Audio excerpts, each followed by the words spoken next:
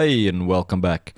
And in this lesson, we are going to add our bassline, and we're going to use the Dr. Octo Rex loop player for that. So make sure you load your project from the previous lesson. We've got a basic house kick drum and some percussion. Let me just play that quickly. So that's basically what we have. And what we can do now is we can just rename this track, because currently this first track is just House Kit 03. So you can double click there, and I'm just going to call this Drum Loop 1. Okay, you can call it kick drum or percussion or anything you want to. So let's just keep everything nice and tidy and name our channels. So in the browser, we are going to drag in under instruments. We're going to drag in the Dr. Octo Rex loop player. So just drag that in underneath your redrum computer, and that's going to load this Dr. Octo Rex programmer, which is quite an interesting little instrument. It works with little loops that you can cut up into smaller sample pieces. You can also find a lot of these Dr. Octo Rex files online if you search for them. So we're going to load some bassline patches in here and have a listen to them. So to do that, it's going to open up this library automatically, but I usually just go to the factory sounds on the browser, and then we are going to open the Dr. Rex. Let's just see what we have here. There's some synth loops there. Maybe under Dr. Rex instrument loops. Just want to see what we have here. Bass loops, synth bass. Okay, there's some interesting ones here.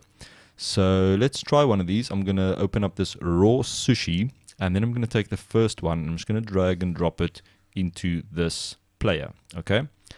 And now what we can do, you can see it's got a little button here that says enable loop playback. And when that's on, it's always going to just play that loop. Doesn't matter if there's anything in the sequence here. And that's not always what you want, but I'm going to show you now how to add that. Just let's have a listen and see how it sounds.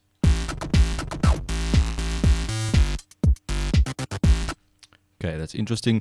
I think let's increase our tempo of our song. So right here at the bottom, you can see it says 120. That's the current tempo. So I'm going to double click on that 120. And then I'm going to type 130 just to increase the speed a little bit, and I'm going to save. Let's have a listen. Okay, that tempo is definitely a little bit better. And now I'm going to show you how you can add this to your sequence. Okay, because you don't really want this always just to loop, because you don't always want to play that instrument loop. So I'm gonna disable this little button right there, enable loop playback. So now if I play it, you're just gonna hear our drum loop. So I'm gonna expand this bottom section of the Dr. Octo Rex programmer. Just click on this little arrow to expand that. And this is where you can see all the cool stuff. It's gonna show you all the little samples that it's using to create that loop. And there's so much you can do here. I'm not gonna go into too much detail of how this instrument works, but it's very, very powerful, and you can play around with all these settings to see what they do. So what I'm going to do now is I'm going to put my song position right at the beginning, and then you'll see there's a button here that says copy loop to track. Okay, and if I click this, you'll see here in the sequence it's going to copy that loop into my sequence. And that's what we want. We don't want it to enable loop playback. We want to add that manually to this sequence. So now if I play this here, you'll be able to hear the bass line. Cool, but it's very loud. So if I put the song position here, there's nothing here next to the Dr. Rex player. You won't hear anything. So it's not looping all over the place. So first of all, let's bring the volume down of this bass line.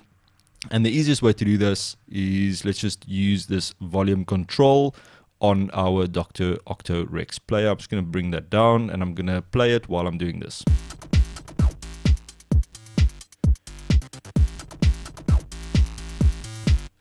Maybe something like that. And now what I want to do is I want to enable the filter on here and just bring down the filter slightly so it's a little bit more bassy and not as sharp. So what you can do, you've got all these filters built into the Octo Rex player, and I'm going to play this and I'm going to adjust some of these filters. Let's have a look.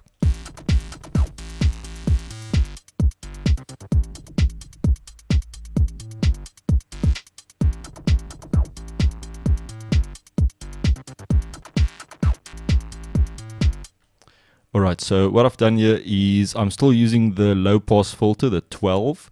You can play around and see which one you like. And then I just brought down the filter slightly to around 70 or 80. That's the filter frequency. And now I can hear it's a little bit more bassy. And some of those percussion sounds are actually coming through quite nice. So you can go around here and you can play with all of these settings and see what they do. We're not really going to go into that right now. And just one more thing I want to show you, if you double click on this little sequence that we copied from this into our sequencer, you can go in here, you can actually see all these samples. So these are the samples that it's using to create this loop. So if I click on these,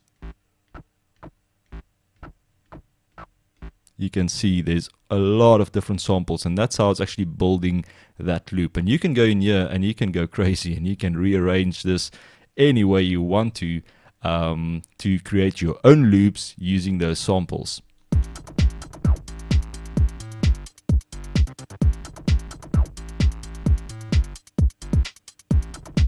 Yeah, so you can go through this library and just drag in. You can literally now, while I've got this in here, I can try some other samples. So let's try the raw sushi 2. I'm just going to drag that in. And now if I play this, it will have that loop, or it will use those samples. So you can hear that's slightly different, but it's going to keep all my settings here. You can see it's got my frequency, my filter setting. It actually kept that, and it also kept that we are not using that loop. So it's really nice to just kind of go through these and see which ones you like. I'm going to try this wobble bass one as well. Let's drag that in and let's play back the sequence.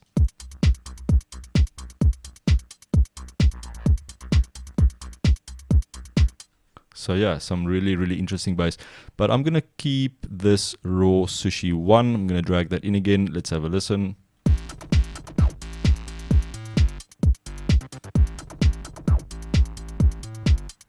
Yeah, I think that's a cool one we're going to go for. And now you can save your project. So you can just go to File and then Save. It's going to save your project. And I will see you in the next lesson.